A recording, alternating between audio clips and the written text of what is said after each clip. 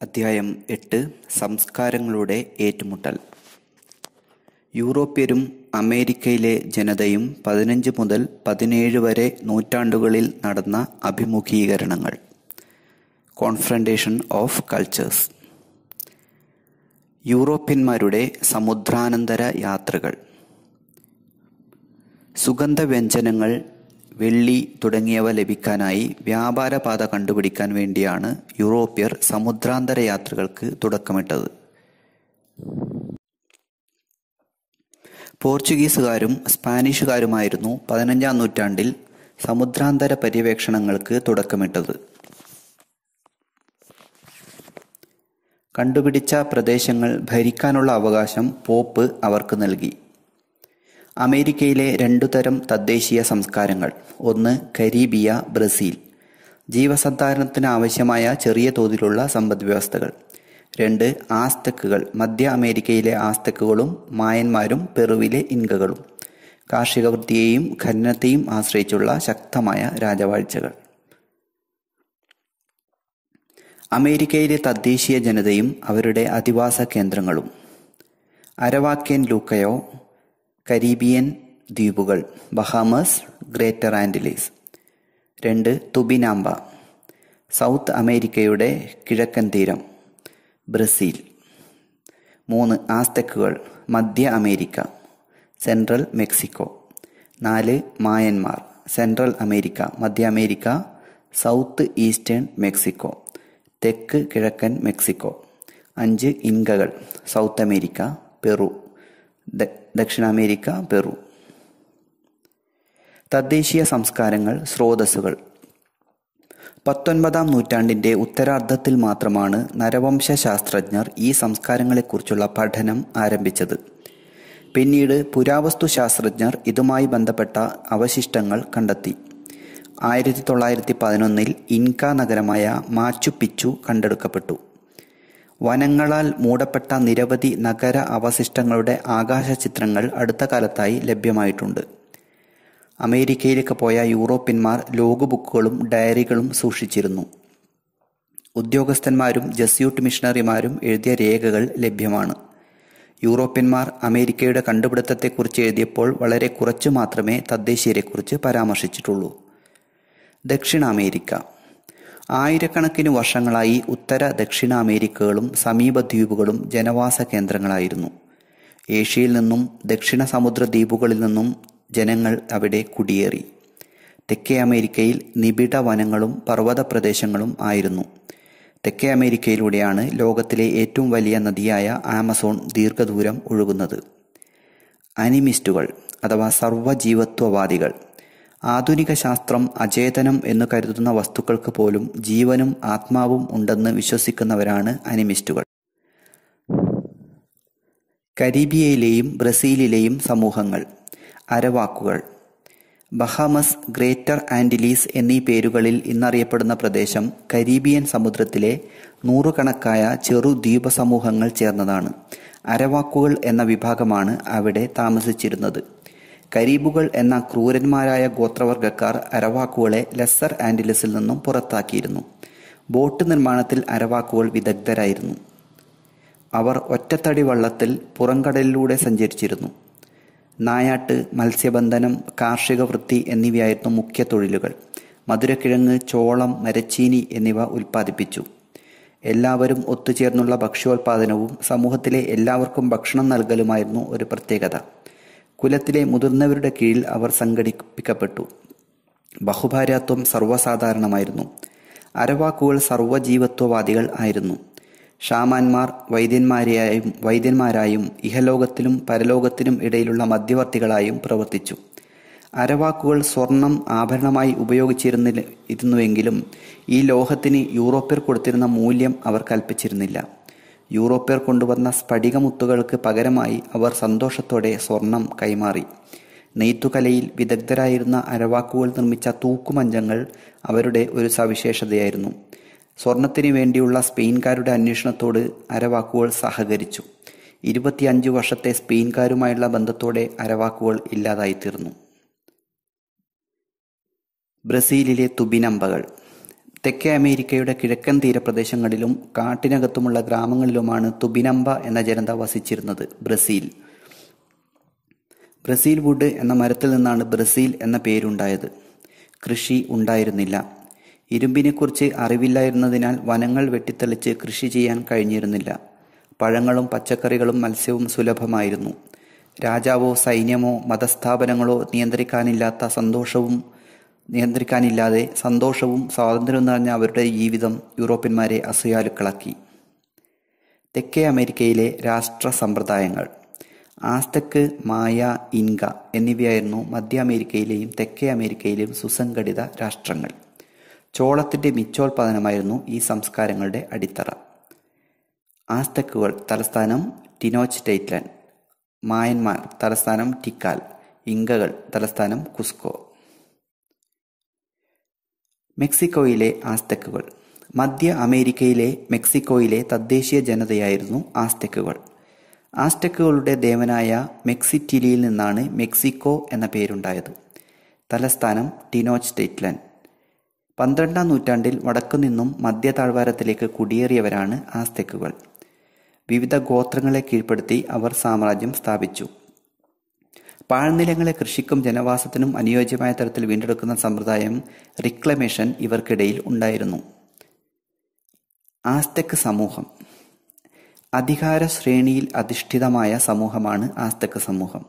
പ്രഭുക്കൾ, പുരോഹിതന്മാർ, യോദ്ധാക്കൾ, വ്യാപാരികൾ തുടങ്ങിയവർ ഉൾപ്പെടുന്ന സമൂഹം. പ്രതിഭാധനരായ കൈവേലക്കാർ, ഭിഷഗ്വരർ, ജ്ഞാനികളായ അധ്യാപകർ തുടങ്ങിയവർ ആദരിക്കപ്പെട്ടിരുന്നു. വ്യാപാരികൾ ചില സമയങ്ങളിൽ നയതന്ത്ര പ്രതിനിധികളായും ചാരന്മാരായും പ്രവർത്തിച്ചിരുന്നു. കുലീനവർഗം അവർക്കിടയിൽ നിന്ന് ഒരു ശ്രേഷ്ഠ നേതാവിനെ തെരഞ്ഞെടുത്തു. രാജാവ് ഭൂമിയിലെ സൂര്യന്റെ പ്രതിനിധിയായി കണക്കാക്കപ്പെട്ടു. യുദ്ധദേവനും സൂര്യദേവനും വേണ്ടി ക്ഷേത്രങ്ങൾ നിർമ്മിക്കപ്പെട്ടു. ചോളം, ബീൻസ്, കുമ്പളങ്ങ, മത്തങ്ങ, മരച്ചീനി, ഉരുളക്കിഴങ്ങ് തുടങ്ങി നിരവധി വിളകൾ അവർ കൃഷി ചെയ്തു. ഭൂമിയുടെ അവകാശം കുലത്തിനായിരുന്നു. പൊതു നിർമ്മാണ പ്രവർത്തനങ്ങളുടെ ചുമതലയും കുലത്തിനായിരുന്നു. ചിനമ്പകൾ. മെക്സിക്കോ തടാകത്തിൽ ആസ്തക്കുകൾ നിർമ്മിച്ച കൃത്രിമ ദ്വീപുകളാണ് ചിനമ്പകൾ. വലിയ ഈറ്റപ്പായകൾ ഉണ്ടാക്കിയ ശേഷം ചെളി കൊണ്ട് മൂടി അതിനുമേൽ ചെടികൾ വെച്ച് പിടിപ്പിച്ചാണ് ഇത് സാധ്യമാക്കിയത്. ചിനമ്പകൾക്കിടയിൽ കനാലുകൾ നിർമ്മിക്കപ്പെട്ടു. 1325 ആസ്തക്ക് തലസ്ഥാനമായ ടിനോച്ടെറ്റ്ലാനും ചിനമ്പയിൽ നിർമ്മിച്ചു.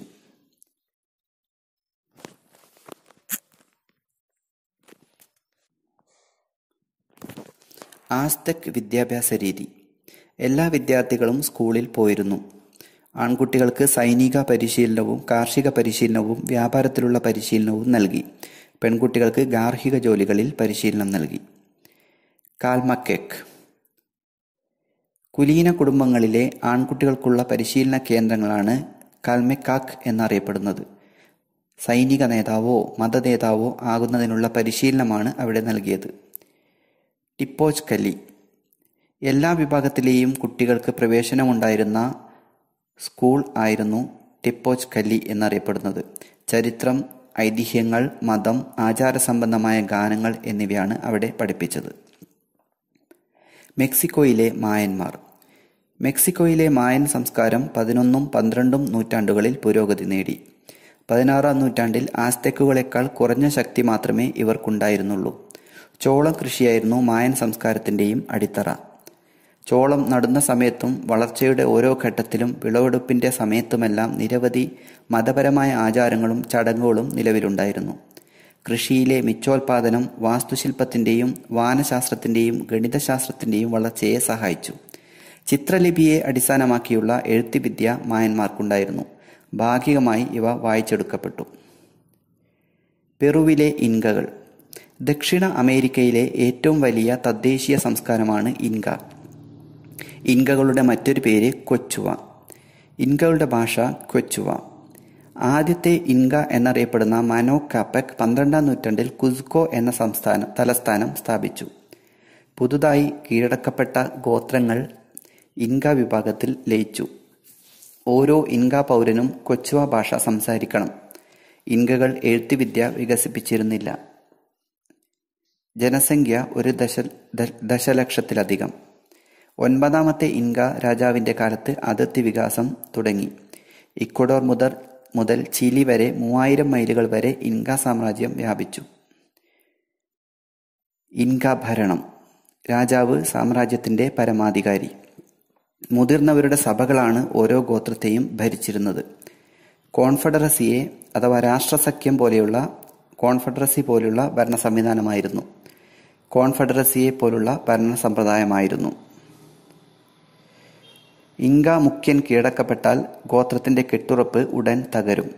സ്പാനിഷുകാർ ഇൻകകളെ ആക്രമിച്ചപ്പോഴും ഇതാണ് സംഭവിച്ചത്. ഇൻകകളുടെ കെട്ടിട നിർമ്മാണം, ബിൽഡിംഗ് ആൻഡ് ആർക്കിടെക്ചറൽ ടെക്നോളജി. ആസ്തക്കുകളെ പോലെ ഇൻകകളും വിസ്മയകരമായ കെട്ടിട നിർമ്മാതാക്കളായിരുന്നു. ഇക്വഡോർ മുതൽ ചിലി വരെയുള്ള പർവ്വതനിരകളിലൂടെ അവർ റോഡുകൾ നിർമ്മിച്ചിരുന്നു. കോട്ടകൾ നിർമ്മിക്കാനാവശ്യമായ കൽപ്പാളികൾ കൃത്യമായി എടുത്തിരുന്നതിനാൽ കുമ്മായക്കൂട്ട് ഇടുന്നതിന്റെ ആവശ്യം ഉണ്ടായിരുന്നില്ല. സമീപ പ്രദേശങ്ങളിൽ നിന്നും അടർത്തിയെടുക്കുന്ന കൽപ്പാളികൾ കൊത്തിയെടുക്കുന്നതിനും കൊണ്ടുപോകുന്നതിനുമെല്ലാം മനുഷ്യപ്രയത്നത്തെയാണ് ആശ്രയിച്ചത്. കൽപ്പണിക്കാർ കൽപ്പാളികൾ ലളിതവും ഫലപ്രദവുമായ മാർഗത്തിൽ രൂപപ്പെടുത്തിയെടുക്കുന്ന ഫ്ലേക്കിംഗ് എന്ന രീതിയാണ് അവലംബിച്ചത്. 100 മെട്രിക് ടണ്ണിലധികം ഭാരമുള്ള കല്ലുകളുണ്ടായിരുന്നെങ്കിലും ഇത് കൊണ്ടുപോകുന്നതിന് ചക്രമുള്ള വണ്ടികളൊന്നും അവർക്കുണ്ടായിരുന്നില്ല. സുസംഘടിതമായ, കർശനമായി നിയന്ത്രിക്കപ്പെട്ട മനുഷ്യോദ്ധാനമായിരുന്നു ഇതിനായിട്ട് ഉപയോഗിച്ചിരുന്നത്. ഇൻക അഗ്രികൾച്ചർ ആൻഡ് ക്രാഫ്റ്റ്. ഇൻക കൃഷി, കരകൗശലം. ഇൻക നാഗരികതയുടെ അടിസ്ഥാനം കൃഷിയാണ്.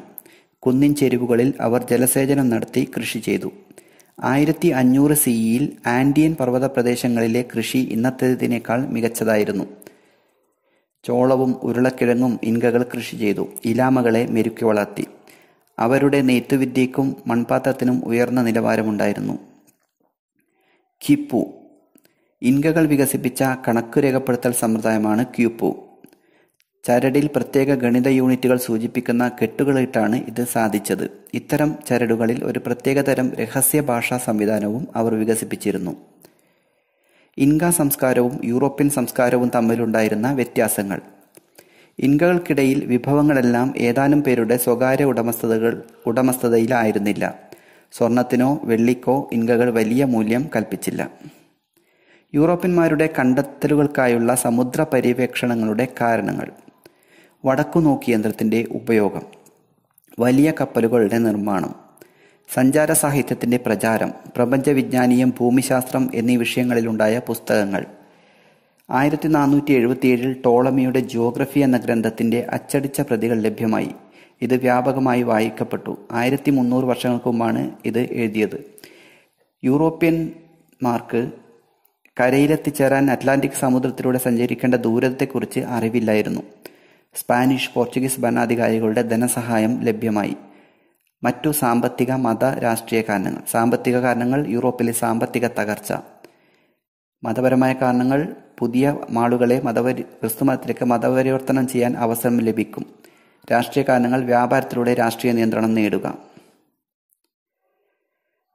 കോസ്മോഗ്രഫി അഥവാ പ്രപഞ്ച വിവരണശാസ്ത്രം. പ്രപഞ്ചത്തിന്റെ രേഖാചിത്രം തയ്യാറാക്കുന്ന ശാസ്ത്രം. ഇത് ഭൂമിയെയും സ്വർഗത്തെയും വിശദീകരിച്ചിരുന്നു. ഓൾഡ് വേൾഡ്, പഴയ ലോകം, Europe, Asia, Africa. New world, പുതിയ ലോകം, വടക്കേ അമേരിക്കയും തെക്കേ അമേരിക്കയും. പഴയ ലോകത്തു നിന്നും പുതിയ ലോകത്തേക്ക് ആദ്യമായി നടത്തപ്പെട്ട യാത്രകൾ. അറബികൾ, ചൈനക്കാർ, ഇന്ത്യക്കാർ എന്നിവർ മുമ്പേ തന്നെ വലിയ സമുദ്ര സഞ്ചാരങ്ങൾ നടത്തിയിട്ടുണ്ട്. പസഫിക് ദ്വീപുകളിലെ നാവികരും പോളിനേഷ്യക്കാരും മൈക്രോനേഷ്യക്കാരും ഇവർക്ക് മുമ്പേ പ്രധാന സമുദ്രങ്ങൾക്ക് കുറുകെ സഞ്ചരിച്ചിട്ടുണ്ട്. 11ാം നൂറ്റാണ്ടിൽ തന്നെ നോർവേയിലെ വൈക്കിങ്ങുകൾ വടക്കേ അമേരിക്കയിൽ എത്തിച്ചേർന്നിരുന്നു. സ്പെയിനിലെയും പോർച്ചുഗലിലെയും ഭരണാധികാരികൾ സമുദ്ര പര്യവേക്ഷണ യാത്രകളെ പ്രോത്സാഹിപ്പിച്ചത് എന്തുകൊണ്ട്? സ്വർണം, സമ്പത്ത് എന്നിവയ്ക്കുള്ള അഭിനിവേശം, യൂറോപ്യൻ സമ്പദ് വ്യവസ്ഥയുടെ തകർച്ച, യുദ്ധങ്ങളും പ്ലേഗും യൂറോപ്യൻ ജനസംഖ്യയിൽ കുറവുണ്ടാക്കി, വ്യാപാര തകർച്ച, യൂറോപ്പിലെ നാണയ നിർമ്മാണത്തിലുള്ള സ്വർണത്തിന്റെയും വെള്ളിയുടെയും ലഭ്യതക്കുറവ്. പോർച്ചുഗൽ. സ്പെയിനിൽ നിന്ന് 1139 സ്വാതന്ത്ര്യം നേടി. സമുദ്രാന്തര യാത്രയ്ക്ക് നേതൃത്വം നൽകിയ രാജ്യമാണ് പോർച്ചുഗൽ. പോർച്ചുഗലിലെ ഹെൻറി രാജകുമാരൻ കപ്പിത്താൻ എന്നറിയപ്പെടുന്നു. പശ്ചിമാഫ്രിക്കൻ തീരത്തെ കീഴടക്കി. ആഫ്രിക്കയിലെ ബൊജോദർ മുനമ്പിൽ ഒരു വ്യാപാര കേന്ദ്രം സ്ഥാപിച്ചു. ആഫ്രിക്കൻ ജനതയെ പിടികൂടി അടിമകളാക്കി. സ്പെയിൻ.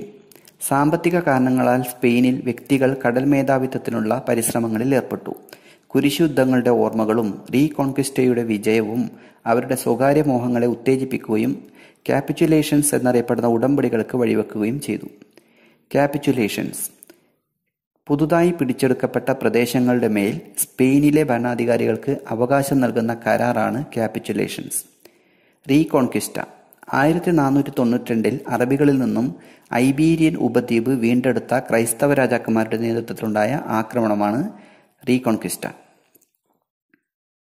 അറ്റ്ലാന്റിക് മുറിച്ചു കടക്കുന്നു. The Atlantic crossing. Christopher Columbus 1451 1506.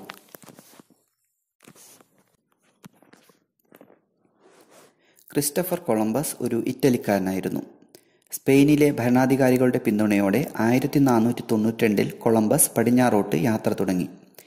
അദ്ദേഹം എത്തിയ സ്ഥലം ഇൻഡീസ് ആണെന്ന് അദ്ദേഹം കരുതി. ഇൻഡീസ് ഇന്ത്യക്കും ഇന്ത്യക്ക് കിഴക്കുള്ള രാജ്യങ്ങളും. 1492 1502 ഇടയ്ക്ക് അമേരിക്കയിലേക്ക് കൊളംബസ് ആകെ 4 യാത്രകൾ നടത്തി. 1410 കർദിനാൾ പിയറി ഡി എഴുതിയ ഭൂമിശാസ്ത്രവും ജ്യോതിശാസ്ത്രവും പ്രതിപാദിക്കുന്ന ഇമാഗോ മുണ്ടി എന്ന പുസ്തകം അദ്ദേഹത്തെ സ്വാധീനിച്ചു. 1492 ആഗസ്റ്റ് 3 പാലോസ് തുറമുഖത്ത് നിന്ന് കൊളംബസ് യാത്ര തുടങ്ങി. 1492 ആഗസ്റ്റ് 3 പാലോസ് തുറമുഖത്ത് നിന്ന് കൊളംബസ് യാത്ര തുടങ്ങി. കൊളംബസിന്റെ നാവിക വ്യൂഹം ചെറിയതായിരുന്നു. ഇതിൽ സാന്റ മരിയ എന്ന നാവോ അഥവാ താരതമ്യേന ചെറിയ കപ്പലും കൂടാതെ പിന്റ, നൈന എന്നിങ്ങനെ പേരുള്ള 2 ചെറിയ കാരാവലുകളും ചെറിയ കപ്പലുകൾ ഉൾപ്പെട്ടിരുന്നു. വിദഗ്ധരായ 40 നാവികരോടൊപ്പമാണ് കൊളംബസ് സാന്റ മരിയയെ നയിച്ചത്. 33 ദിവസത്തെ യാത്രക്കിടയിൽ ആകാശവും കടലുമല്ലാതെ യാതൊന്നിനെയും അവർ കണ്ടിരുന്നില്ല. 1492 ഒക്ടോബർ 12 അവർ കര കണ്ടു. ഇന്ത്യയെന്ന് കൊളംബസ് കരുതിയ ഈ പ്രദേശം യഥാർത്ഥത്തിൽ ബഹാമസിലെ ഗ്വാനാഹാനി എന്ന ദ്വീപായിരുന്നു. ആഴം കുറഞ്ഞ കടലിനാൽ ചുറ്റപ്പെട്ട പ്രദേശം എന്നർത്ഥം വരുന്ന ബാജാമർ എന്ന സ്പാനിഷ് വാക്കിൽ നിന്നും ബഹാമസ് എന്ന് ഈ ദ്വീപിന് നാമകരണം ചെയ്തത് കൊളംബസ് ആണെന്ന് പറയപ്പെടുന്നു. അരവാക്കുകൾ അവരെ സന്തോഷപൂർവ്വം സ്വീകരിച്ചു. കൊളംബസ് ഗ്വാനഹാനി ദ്വീപിൽ ഒരു സ്പാനിഷ് പതാക നാട്ടുകയും അപ്രദേശത്തെ സാൻ സാൽവദോർ എന്ന് പുനർനാമകരണം ചെയ്യുകയും ചെയ്തു. കൊളംബസ് വൈസ്രോയിയായി സ്വയം പ്രഖ്യാപിച്ചു. ക്യൂബനസ്കൻ, ക്യൂബ, ജപ്പാൻ എന്ന് കൊളംബസ് കരുതിയ പ്രദേശം ക്യൂബനസ്കൻ കീഴടക്കി. കിസ്കയ കീഴടക്കുകയും അതിനെ ഹിസ്പാനിയോള എന്ന് നാമകരണം ചെയ്യുകയും ചെയ്തു. ഹെയ്റ്റി, ഡൊമിനിക്കൻ റിപ്പബ്ലിക് എന്നീ പ്രദേശങ്ങൾക്കിടയിൽ വിഭജിച്ചു കിടക്കുന്ന പ്രദേശമാണ് ഹിസ്പാനിയോള. കൊളംബസിന്റെ ആദ്യ യാത്രയുടെ ആകെ ദൈർഘ്യം 32 ആഴ്ചയായിരുന്നു. പിന്നീട് നടത്തിയ 3 യാത്രകളിലൂടെ ബഹാമസ്, ഗ്രേറ്റർ ആന്റിലിസ്, തെക്കേ അമേരിക്കയുടെ മധ്യഭാഗങ്ങൾ, തീരപ്രദേശങ്ങൾ എന്നിവിടങ്ങളിൽ കൊളംബസ് പര്യവേഷണങ്ങൾ നടത്തി. വടക്കേ അമേരിക്കയിലെ USA ഒരു ചെറിയ ജില്ലയുടെ പേരിലും തെക്കേ അമേരിക്കയിലെ ഒരു രാജ്യത്തിന്റെ പേരും കൊളംബിയ കൊളംബസിന്റെ പേരിൽ അറിയപ്പെടുന്നു. എന്നാൽ ഈ പ്രദേശങ്ങൾ കൊളംബസ് സന്ദർശിച്ചിട്ടില്ല. നാവോ എന്നാൽ വലിയ കപ്പൽ എന്നാണ് അർത്ഥമാക്കുന്നത്. അറബി ഭാഷയിൽ നിന്നാണ് ഈ വാക്കിന്റെ ഉത്ഭവം. 1492 വരെ ഈ പ്രദേശം അറബികളുടെ കീഴിലായിരുന്നുവെന്ന് ഇത് സൂചിപ്പിക്കുന്നു. വൈസ്രോയ് എന്നാൽ രാജാവിന്റെ സ്ഥാനത്ത് എന്നാണ് അർത്ഥം. ഇവിടെ സ്പെയിനിലെ രാജാവ്. അമേരിക്ക എന്ന പേര്, ദ നെയിം അമേരിക്ക. ഇറ്റലിയിലെ ഫ്ലോറൻസിലെ ഭൂമിശാസ്ത്രകാരനായ അമേരിഗോ വെസ്പുജിയുടെ പേരിലാണ് അമേരിക്ക അറിയപ്പെടുന്നത്. അമേരിക്കയെ വെസ്പുജി പുതിയ ലോകം എന്ന് വിളിച്ചു. അമേരിക്ക എന്ന പേര് ആദ്യമായി ഉപയോഗിച്ചത് ഒരു ജർമ്മൻ പ്രസാധകനാണ്. സ്പെയിൻ അമേരിക്കയിൽ ഒരു സാമ്രാജ്യം സ്ഥാപിക്കുന്നു. വെടിമരുന്നും കുതിരശക്തിയും ഉപയോഗിച്ചുള്ള സൈനിക ശക്തിയായിരുന്നു സ്പാനിഷ് ആക്രമണത്തിന്റെ അടിസ്ഥാനം. കീഴടക്കപ്പെട്ട ജനത കപ്പം കൊടുക്കാൻ നിർബന്ധിതരായി. അവരെ കൊണ്ട് സ്വർണം, വെള്ളി ഖനികളിൽ പണിയെടുപ്പിച്ചു. സ്പാനിഷുകാർ അവരുടെ വാളിന്റെ മൂർച്ച പരിശോധിച്ചത് അരവാക്കുകളുടെ പച്ചമാംസത്തിലായിരുന്നുവെന്ന് സ്പാനിഷ് ആക്രമണങ്ങളുടെ വിമർശകനായിരുന്ന സ്പാനിഷ് സന്യാസി ബർത്തലോമി ഡി ലാസ് കാസസ് നിരീക്ഷിച്ചു. രോഗപ്രതിരോധ ശേഷി കുറവായിരുന്ന തദ്ദേശീയർക്കിടയിൽ പഴയ ലോകത്തെ വസൂരി പോലെയുള്ള രോഗങ്ങൾ വ്യാപിച്ച് ധാരാളം പേർ മരിച്ചു. അദൃശ്യമായ വെടിയുണ്ടകളാണ് ഇത്തരം രോഗങ്ങൾക്ക് കാരണമെന്ന് അവർ വിശ്വസിച്ചു. അരവാക്കുകൾ എന്ന ജനവിഭാഗത്തിന്റെ നാശത്തിന് സ്പാനിഷുകാർ കാരണമായി. അരനൂറ്റാണ്ടിനുള്ളിൽ ഏകദേശം 40 ഡിഗ്രി വടക്ക് അക്ഷാംശം മുതൽ 40 ഡിഗ്രി തെക്ക് അക്ഷാംശം വരെയുള്ള പ്രദേശം സ്പാനിഷുകാരുടെ കീഴിലായി. ഇത് ആസ്തെക്, ഇൻക എന്നീ വൻ സാമ്രാജ്യങ്ങൾ ഉൾപ്പെടെയുള്ള പ്രദേശങ്ങളാണ്. ഹെർനാൻ കോർട്ടസും ആസ്തെക്കുകളും. ഹെർനാൻ കോർട്ടസ് ഒരു സ്പാനിഷ് കോൺക്വിസ്റ്റഡോർ ആണ്. മെക്സിക്കോയിലെ ആസ്തെക് സാമ്രാജ്യത്തിന്റെ തകർച്ചയ്ക്ക് കാരണം കോർട്ടസിന്റെ ആക്രമണമാണ്. 1519 കോർട്ടസ് ക്യൂബയിൽ നിന്ന് മെക്സിക്കോയിലേക്ക് പുറപ്പെട്ടു. ആസ്തെക് ഭരണത്തിൽ നിന്ന് മോചനം ആഗ്രഹിച്ച ടൊട്ടോനാക്സ് എന്ന സംഘവുമായി കോർട്ടസ് സൗഹൃദം സ്ഥാപിച്ചു.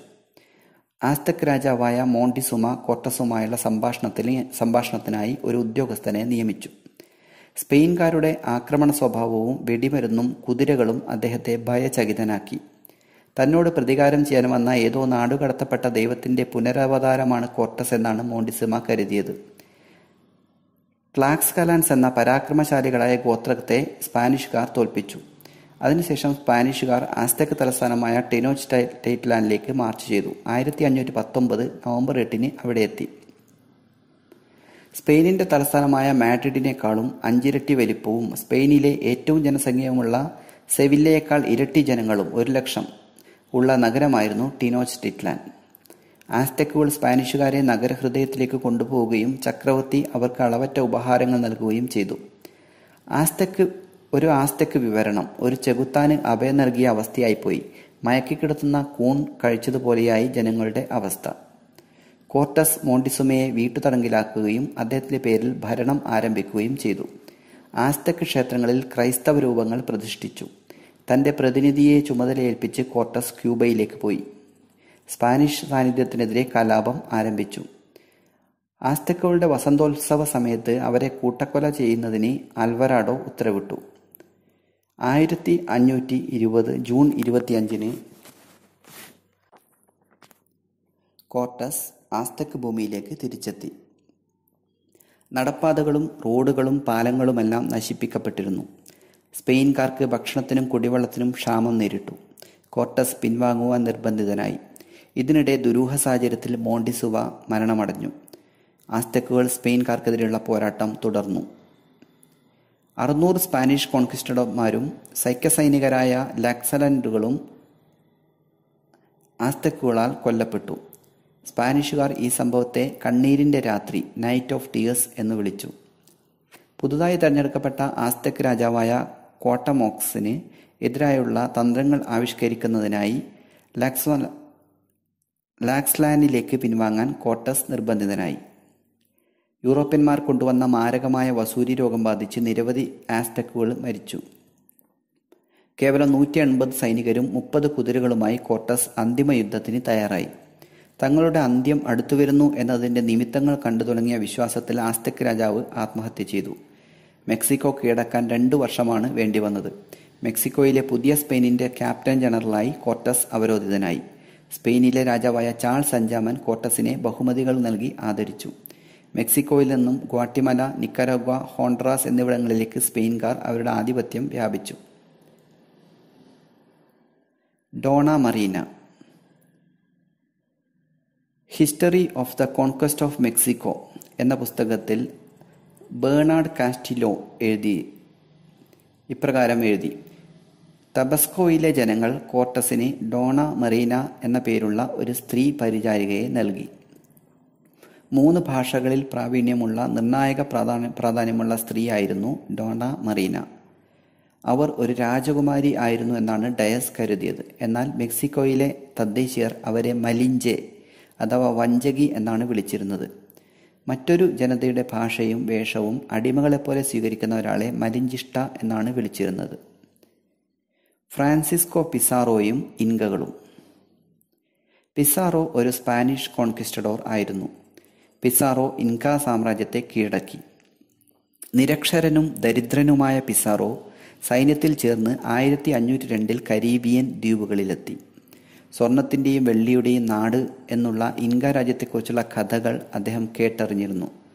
പിസാറോ സ്പാനിഷ് രാജാവിനെ കണ്ടുമുട്ടുകയും ഇൻകകൾ അവരുടെ കരവിരുതിനാൽ മനോഹരമായി രൂപകൽപ്പന ചെയ്ത സ്വർണ്ണഭരണികൾ അദ്ദേഹത്തെ കാണിക്കുകയും ചെയ്തു. ആർത്തിപൂണ്ട രാജാവ് പിസാറോ ജനങ്ങളെ കീഴടക്കുകയാണെങ്കിൽ പിസാറോവിനെ അവിടുത്തെ ഗവർണറാക്കാമെന്ന് വാഗ്ദാനം ചെയ്തു. ആദ്യപുണ്ട രാജാവ് പിസാറോ ഇൻകകളെ കീഴടക്കുകയാണെങ്കിൽ പിസാറോവിനെ അവിടുത്തെ ഗവർണറാക്കാമെന്ന് വാഗ്ദാനം ചെയ്തു. 1532 ഒരു ആഭ്യന്തര യുദ്ധത്തെ തുടർന്ന് അതഹുൽപ്പ ഇൻകകളുടെ രാജാവായി. പിസാറോ ഒരു കെണിയൊരുക്കി അതഹുൽപ്പയെ പിടികൂടി. തന്നെ മോചിപ്പിക്കുകയാണെങ്കിൽ ഒരു മുറി നിറയെ സ്വർണം നൽകാമെന്ന് അതഹുൽപ്പ പറഞ്ഞു. പക്ഷേ പിസാറോ അതഹുൽപ്പയെ കൊലപ്പെടുത്തി. അതിനുശേഷം രാജ്യം കൈവശപ്പെടുത്തി. 1534 ഈ ക്രൂരതകൾക്കെതിരെ തദ്ദേശീയർ 2 വർഷം നീണ്ട കലാപം നടത്തി. യുദ്ധത്തിലും പകർച്ചവ്യാധിയിലുമായി ആയിരക്കണക്കിന് ജനങ്ങൾ കൊല്ലപ്പെട്ടു. അടുത്ത 5 വർഷത്തിനുള്ളിൽ പൊട്ടാസിയിലുള്ള, ഇപ്പോൾ ബൊളീവിയ എന്നറിയപ്പെടുന്ന പ്രദേശം, വെള്ളിഖനികൾ സ്പെയിൻകാർ കണ്ടെത്തുകയും അവിടെ പണിയെടുപ്പിക്കുന്നതിനായി ഇൻക ജനതയെ അടിമകളാക്കി മാറ്റുകയും ചെയ്തു. Pedro Alvarez കബ്രാളും ബ്രസീലും. Pedro Alvares Cabral ഒരു പോർച്ചുഗീസ് പര്യവേക്ഷകനായിരുന്നു. ബ്രസീലിനെ കണ്ടുപിടിച്ച ആൾ എന്ന് അറിയപ്പെടുന്നു. അമേരിക്കയുടെ കിഴക്കേ ഭാഗം തങ്ങൾക്ക് അവകാശപ്പെട്ടതാണെന്ന് പോർച്ചുഗൽ കരുതി. എന്നാൽ ബ്രസീലിനേക്കാളും ഇന്ത്യയോടായിരുന്നു പോർച്ചുഗലിന് താൽപ്പര്യം. ബ്രസീലിൽ സ്വർണം ഉണ്ടായിരുന്നില്ല. എന്നാൽ ബ്രസീൽ വുഡ് എന്ന മരം അവിടെ ധാരാളം ഉണ്ടായിരുന്നു. ആ മരത്തിൻ്റെ പേരിൽ നിന്നാണ് യൂറോപ്യർ ബ്രസീൽ എന്ന് പേരിട്ടത്. ഒരു തരം ചുവന്ന ചായം, റെഡ് ഡൈ ഉണ്ടാക്കാൻ പറ്റുന്ന മരമായിരുന്നു ബ്രസീൽ വുഡ്. തദ്ദേശീയർക്ക് വിശിഷ്ടമായി തോന്നിയ ഇരുമ്പു കത്തികൾക്കും വാളുകൾക്കും പകരമായി മരം മുറിച്ച് കപ്പലുകളിൽ കയറ്റിക്കൊടുക്കുവാൻ തദ്ദേശീയർ തയ്യാറായി. ഒരു അരിവാൾ അല്ലെങ്കിൽ കത്തി അല്ലെങ്കിൽ ഒരു ചീർപ്പിന് പകരമായി ഇഷ്ടം പോലെ കോഴികൾ, കുരങ്ങുകൾ, തത്തകൾ, തേൻ, മെഴുക്, പരുത്തി, നൂല് എന്നിങ്ങനെ ഇവർ കൈമാറി. തടി വ്യാപാരത്തെക്കുറിച്ചുള്ള തർക്കങ്ങൾ പോർച്ചുഗലും ഫ്രാൻസും തമ്മിലുള്ള നിരവധി യുദ്ധങ്ങൾക്ക് കാരണമായി. 1534 പോർച്ചുഗീസ് രാജാവ് ബ്രസീലിൽ തീരത്തെ 14 പരമ്പരാഗത ക്യാപ്റ്റൻസികളായി വിഭജിച്ചു. അവിടെ സ്ഥിരവാസമുറപ്പിക്കാൻ തീരുമാനിച്ച പോർച്ചുഗീസുകാർക്ക് ഭൂമിയിൽ ഉടമസ്ഥാവകാശവും തദ്ദേശവാസികളെ അടിമകളാക്കാനുള്ള അധികാരവും നൽകി. 1540കളിൽ പോർച്ചുഗീസുകാർ ബ്രസീലിൽ വലിയ കരിമ്പിൻ തോട്ടങ്ങൾ സ്ഥാപിക്കുകയും പഞ്ചസാര ഫാക്ടറികൾ ആരംഭിക്കുകയും ചെയ്തു. തദ്ദേശീയർ പഞ്ചസാര മില്ലുകളിൽ അടിമകളെപ്പോലെ പണിയെടുക്കുവാൻ നിർബന്ധിതരായി. അടിമകളാക്കുന്നതിൽ നിന്നും രക്ഷപ്പെടാൻ തദ്ദേശീയർ വനങ്ങളിലേക്ക് പിൻവാങ്ങാൻ തുടങ്ങി. അതോടെ പടിഞ്ഞാറേ ആഫ്രിക്കയിൽ നിന്ന് അടിമകളെ കൊണ്ടുവരാൻ തുടങ്ങി. ഇതോടെ തദ്ദേശീയരുടെ ഗ്രാമങ്ങൾ അപ്രത്യക്ഷമാവുകയും അവിടെ യൂറോപ്യൻ കുടിയേറ്റക്കാരെ കൊണ്ട് നിറയുകയും ചെയ്തു. 1549 ബഹിയ സാൽവദോർ തലസ്ഥാനമായി പോർച്ചുഗീസ് രാജാവിൻ്റെ അധീനതയിൽ ഔപചാരിക ഭരണ സംവിധാനം സ്ഥാപിക്കപ്പെട്ടു. പര്യവേക്ഷകന്റെ പേര്, രാജ്യം അമേരിക്കയിലെ കോളനികൾ. Christopher Columbus. രാജ്യം സ്പെയിൻ. അമേരിക്കയിലെ കോളനികൾ Bahamas, Cuba, greater ആൻഡ്ലസ്, Haiti and Dominican republic. പര്യവേക്ഷകന്റെ പേര് ഹെർണൻ കോർട്ടസ്. രാജ്യം സ്പെയിൻ. അമേരിക്കയിലെ കോളനികൾ മെക്സിക്കോ, ആസ്തക്കുകളെ കീഴടക്കി. Francisco Pizarro. പര്യവേക്ഷകന്റെ പേര് ഫ്രാൻസിസ്കോ പിസാറോ. രാജ്യം സ്പെയിൻ. അമേരിക്കയിലെ കോളനികൾ പെറു, ഇൻകകളെ കീഴടക്കി. പര്യവേക്ഷകന്റെ പേര് പെഡ്രോ അൽവാരിസ് കബ്രാൾ. രാജ്യം പോർച്ചുഗൽ, അമേരിക്ക. പര്യവേക്ഷണ യാത്രകളുടെയും കണ്ടുപിടുത്തങ്ങളുടെയും അനന്തരഫലങ്ങൾ: ആക്രമണം, കോളനികൾ, അടിമ വ്യാപാരം. യൂറോപ്പിലുണ്ടാക്കിയ ഫലങ്ങൾ: സ്വർണം, വെള്ളി എന്നിവയുടെ പ്രവാഹം അന്താരാഷ്ട്ര വ്യാപാരത്തെയും വ്യാവസായികവൽക്കരണത്തെയും സഹായിച്ചു. ഇംഗ്ലണ്ട്, ഫ്രാൻസ്, ബെൽജിയം, ഹോളണ്ട് എന്നീ രാജ്യങ്ങൾ നേട്ടമുണ്ടാക്കി. അവരുടെ വ്യാപാരികൾ ജോയിന്റ് സ്റ്റോക്ക് കമ്പനികൾ രൂപീകരിക്കുകയും കോളനികൾ സ്ഥാപിക്കുകയും ചെയ്തു. പുകയില, ഉരുളക്കിഴങ്ങ്, മുളക്, കൊക്കോ, റബ്ബർ തുടങ്ങിയ പുതിയ ലോകത്തിലെ ഉൽപ്പന്നങ്ങൾ യൂറോപ്പിലെത്തി. യൂറോപ്യന്മാർ ഇത് ഇന്ത്യയെ പോലുള്ള രാജ്യങ്ങളിലെത്തിച്ചു. തദ്ദേശീയരിൽ ഉണ്ടാക്കിയ ഫലങ്ങൾ: തദ്ദേശീയ ജനതയുടെ വൻതോതിലുള്ള നാശം, മരണങ്ങൾ. കോളനികൾ, അടിമ വ്യാപാരം. 1.5 നൂറ്റാണ്ടിനിടയ്ക്ക് തദ്ദേശീയ ജനസംഖ്യ 70 മില്യണിൽ നിന്ന് 3.5 മില്യണായി കുറഞ്ഞു. തദ്ദേശീയരുടെ ജീവിത രീതികൾ തകർക്കപ്പെട്ടു. തദ്ദേശീയർ അടിമകളാക്കപ്പെട്ടു. ഖനികളിലും തോട്ടങ്ങളിലും മില്ലുകളിലും നിർബന്ധിത വേല ചെയ്യിപ്പിക്കപ്പെട്ടു. രോഗങ്ങളും പകർച്ചവ്യാധികളും വ്യാപിച്ചു. ആസ്തെക്ക്, ഇൻക എന്നീ 2 നാഗരികതകളുടെ പെട്ടെന്നുള്ള നാശത്തിന് കാരണമായി. മൂല്യങ്ങളിലുള്ള അടിസ്ഥാന വ്യത്യാസങ്ങൾ വെളിപ്പെട്ടു. ഭീകരമായ തൊഴിൽ സാഹചര്യങ്ങൾ സംജാതമായി. 1601 സ്പെയിനിലെ ഫിലിപ്പ് 2 രാജാവ് നിർബന്ധിത വേല നിരോധിച്ചു. 1609 പാസാക്കപ്പെട്ട നിയമം ക്രൈസ്തവർക്കും അക്രൈസ്തവർക്കും ഒരുപോലെ പൂർണ്ണ സ്വാതന്ത്ര്യം നൽകി. 1550കൾക്കും 1880കൾക്കും ഇടയിൽ 36 ലക്ഷത്തിൽ പരം അടിമകളാണ് ആഫ്രിക്കയിൽ നിന്ന് ബ്രസീലിലേക്ക് കൊണ്ടുവരപ്പെട്ടത്. The capitalist system of production, മുതലാളിത്ത ഉൽപാദന സമ്പ്രദായം.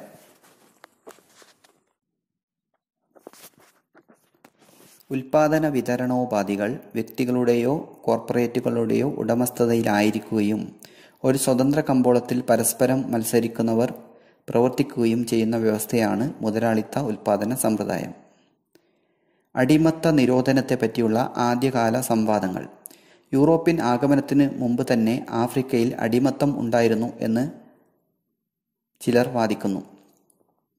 തെക്കേ അമേരിക്കയിൽ നിന്ന് ഇറക്കുമതി ചെയ്തിരുന്ന ചോളം, മരച്ചീനി എന്നിവയ്ക്ക് പകരമായി ആഫ്രിക്കയിൽ നിന്ന് അടിമകളെ പിടിച്ചു നൽകിയിരുന്നു. എന്നാൽ അടിമത്തത്തിൽ നിന്ന് മോചിതനായ ഇക്വാനോ എഴുതിയ ആത്മകഥയിൽ ഈ വാദങ്ങളെ നിരാകരിക്കുന്നു. ആഫ്രിക്കയിൽ അടിമകളെ സ്വന്തം കുടുംബാംഗങ്ങളെ പോലെ പരിഗണിച്ചിരുന്നു എന്ന് അദ്ദേഹം എഴുതുന്നു. ആഫ്രിക്കൻ അടിമകളുടെ ജീവിതത്തെക്കുറിച്ച് അവലോകനത്തിന് തുടക്കം കുറിച്ച ആധുനിക ചരിത്രകാരനാണ് എറിക് വില്യംസ്. ഇദ്ദേഹം എഴുതിയ പുസ്തകമാണ് ക്യാപിറ്റലിസം ആൻഡ് സ്ലേവറി. സ്വാതന്ത്ര്യം.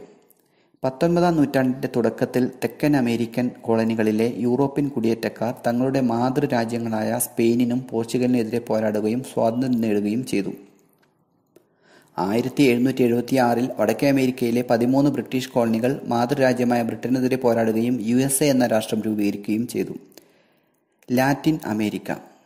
ദക്ഷിണ അമേരിക്കയുടെ മറ്റൊരു പേരാണ് ലാറ്റിൻ അമേരിക്ക. യൂറോപ്പിലെ 2 മുഖ്യ ഭാഷകളായ സ്പാനിഷും പോർച്ചുഗീസും ലാറ്റിൻ ഭാഷാ കുടുംബത്തിൽപ്പെടുന്നതിനാലാണ് ഈ പേര് ഉണ്ടായത്. തദ്ദേശീയരായ യൂറോപ്യർ അഥവാ ക്രിയോളുകൾ, യൂറോപ്യർ, ആഫ്രിക്കക്കാർ എന്നിവരുൾപ്പെടുന്നതാണ് ദക്ഷിണ അമേരിക്കയിലെ ഇന്നത്തെ ജനസംഖ്യ. അവരിൽ ഭൂരിഭാഗവും കത്തോലിക്കറാണ്. തദ്ദേശീയ യൂറോപ്യൻ പാരമ്പര്യങ്ങൾ ഇടകലർന്ന ഒരു മിശ്ര സംസ്കാരമാണ് ഇവിടെ നിലവിലുള്ളത്.